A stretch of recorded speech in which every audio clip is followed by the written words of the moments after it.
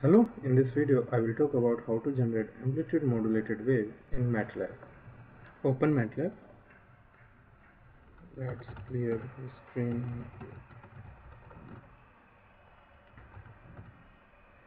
For generating amplitude modulation, first we need to define our carrier wave. So for defining a carrier wave, first we will define our timestamp.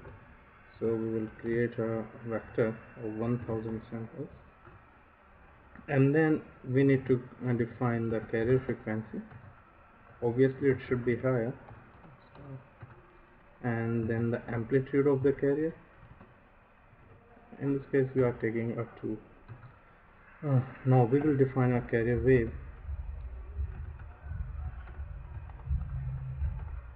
and see cos 2 into pi f sorry it's fc. Now we can check it.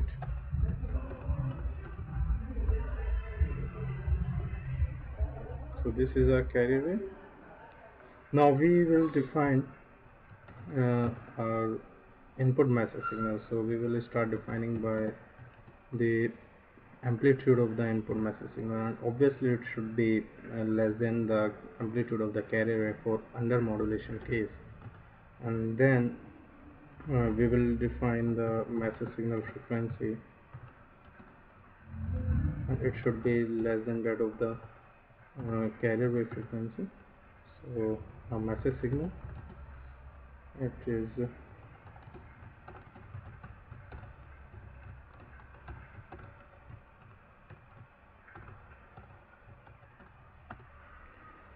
now for amplitude modulation we will simply write its equation, that was the AC plus the message signal wave, and that was the X into carrier wave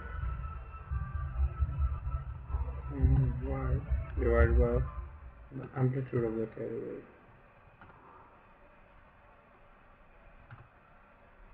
Now we'll check. So this is our amplitude modulation wave which has been generated. We can also make some sort of calculation. This was the under modulation case. We can also do the same for over modulation.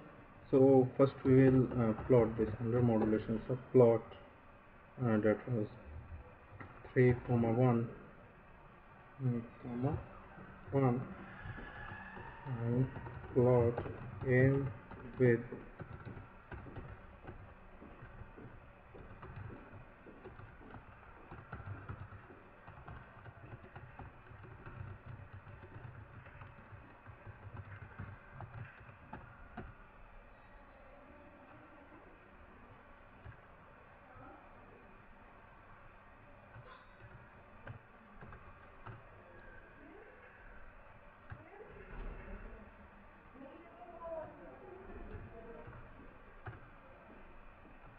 so this is a under modulated AM signal. Now we will try to increase the amplitude of the message signal waveform greater than that of the carrier wave, and let's see what happens. X equals to, and then the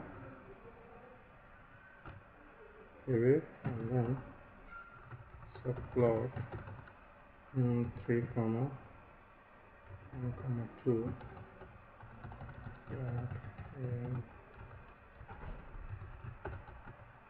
title over modulate.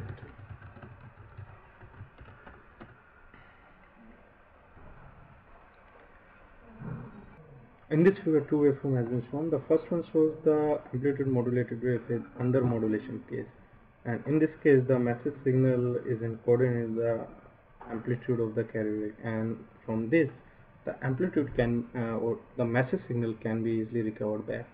But in the case of the over modulation, it is clearly indicated that at these locations the message signal has been distorted, so the information lying in the amplitude has been distorted. and the exact message signal can't be recovered back from this case. So it is verifying the same concept, the amplitude of message signal should be less than that of the carrier wave. So through this method we can simulate AM modulation in Matlab very easily. So that's it for this video. Thank you.